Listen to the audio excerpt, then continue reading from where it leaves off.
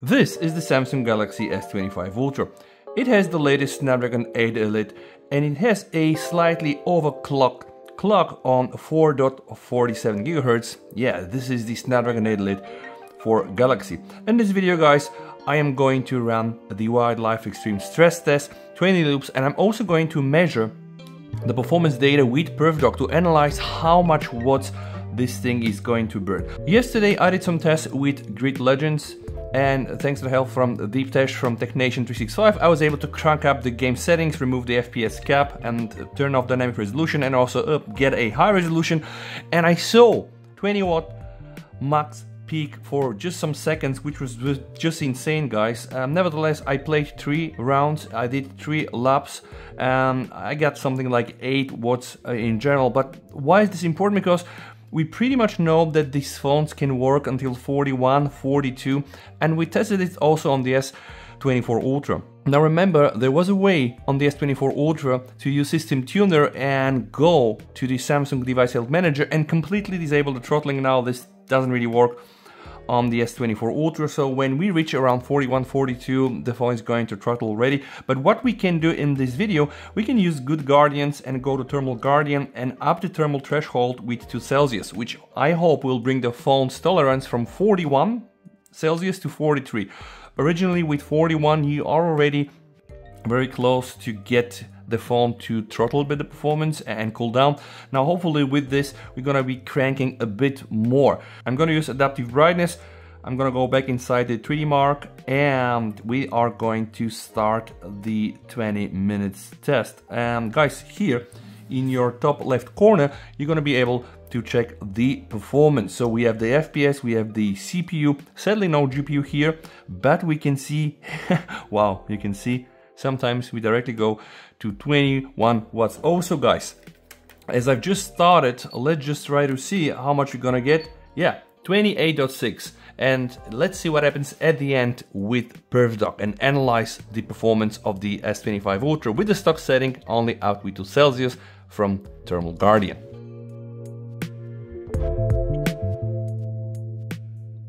So after only 2 rounds, we are at about 38.4, and you can see that the phone averages at like 7 to 8 watts. It started with 21, 22 watts, guys, and thanks to some guys over in Telegram, Hu and Alex, I now know that actually the phone can go up to 24 watts, which is just insane, and of course it brings a lot of questions around cooling.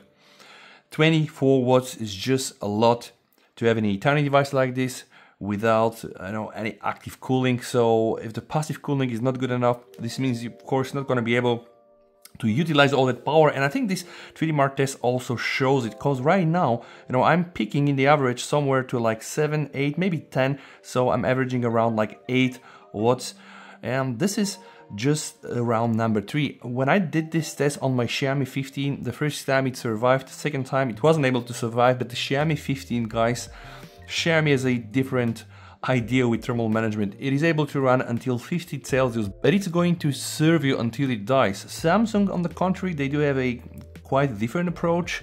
I think way more conservative. They really don't want you to just be able to use the phone to the full potential. They will let you choose between a standard and light performance mode.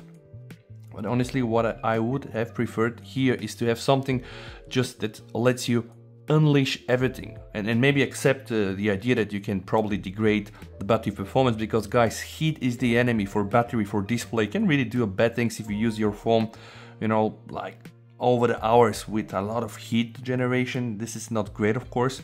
But on the contrary, we have the Snapdragon 8 Elite. We want to be able to play all the nice games, like pushing the boundaries of 4K gaming on phones. Okay, alright, not for gaming, but why not at least 1440 and of course 60 FPS, and why not more? Nevertheless, guys, we're now in round number 5, so let's just see. Remember last time 38? 39.9, so I think we're now safe still from the zone when the phone will usually throttle, being a Samsung. Remember 41, 42 is kind of like, yeah, it's getting too hot and they're trying to just keep the horses down a bit.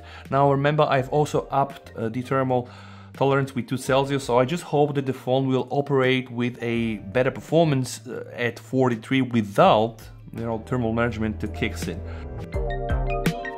And in round number 6, I can see that the phone is starting to consume less and less, and we are at 41.6, which is about time for Samsung to kick in. Now, well, 9 watts. And the FPS drop is also to be experienced. Later on, we are going to analyze the data with PerfDog, because PerfDog, guys, is the tool I use by WeTest.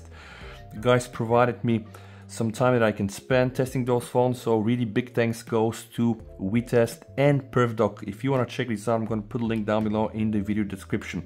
This thing here is WeTest PerfDog. The way it works, you get an app on your computer, you can hook up your phone, it's going to sideload, install actually an APK, this is how I get it. Else, any other option that I tried doesn't really work without root, like Sense and like also Shizuku with Taco Stats. I bought this now. Now this is the only thing I can use without rooting my phone.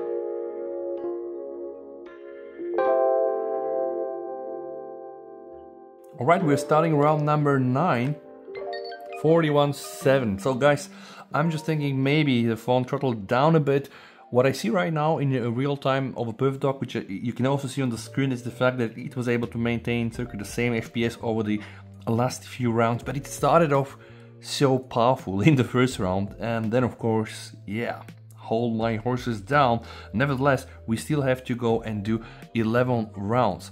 Now you can understand Samsung is just trying to prevent you of using the phone in a way they think it's inappropriate, just getting, you know, the full performance, which I don't think is fair for power users, because right now I'm just thinking, yeah, we're probably using almost like 60% of the performance, so I don't really expect the results at the end from the 20 rounds are going to be nice in terms of stability. And you always know, like this test, you just get 20 loops, then the 3DMark will take the highest loop and the lowest loop, and then based on this, it's going to calculate the stability rating.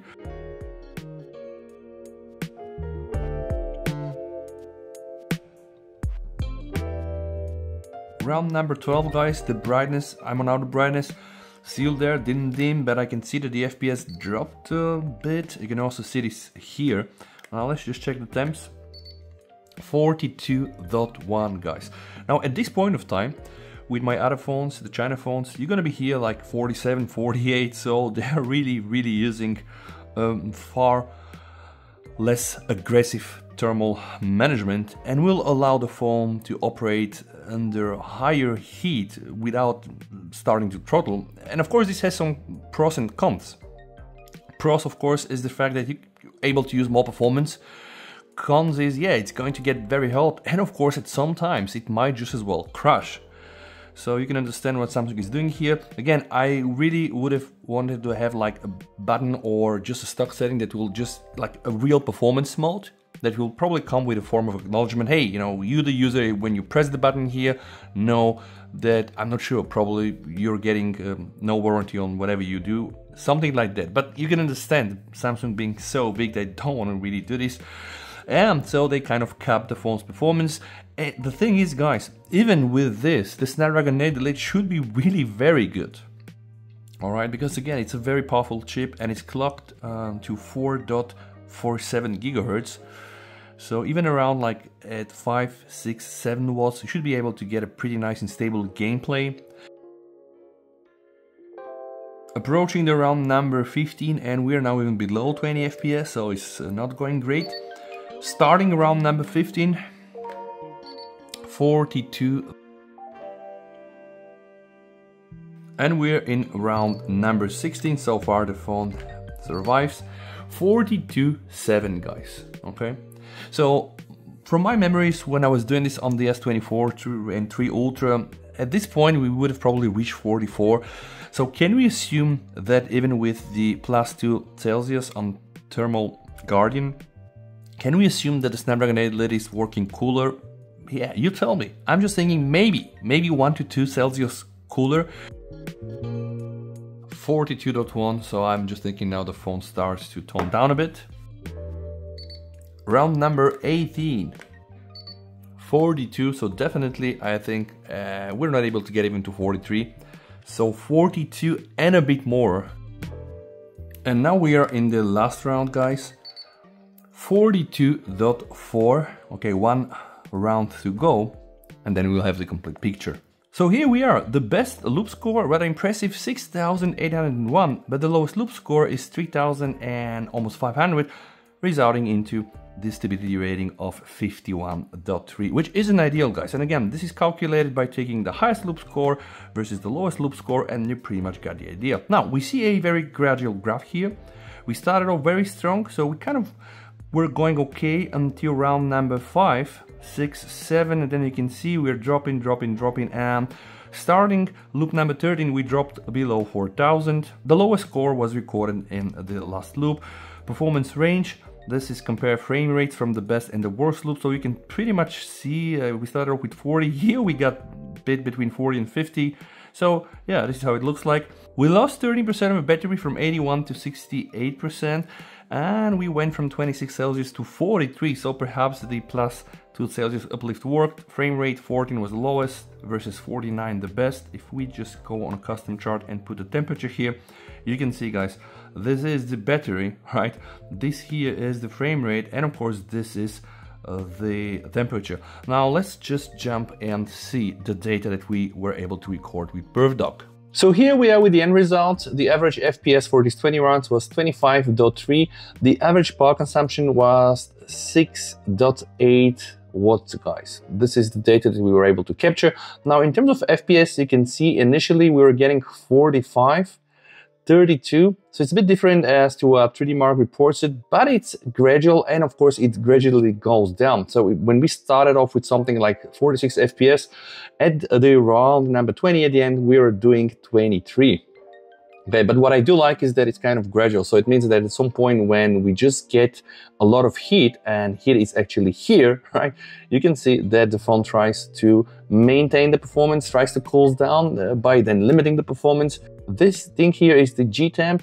For a few seconds, very, very high, then gradually like this, so around 75. And then from here, guys, it only went down and down. And this down below is the battery temp. So it increased from 27 when we started the test to at the end 43. But you see what happens when these phones run on like full performance? It is absolutely frying, guys. And the performance, we can see it here. This is here, guys, starting over with 16, around 13, 14, and I think here, the peaks, 14, 18 watts, okay, so 18 watts, and then you can just see like this performance is not sustainable. This is just peak.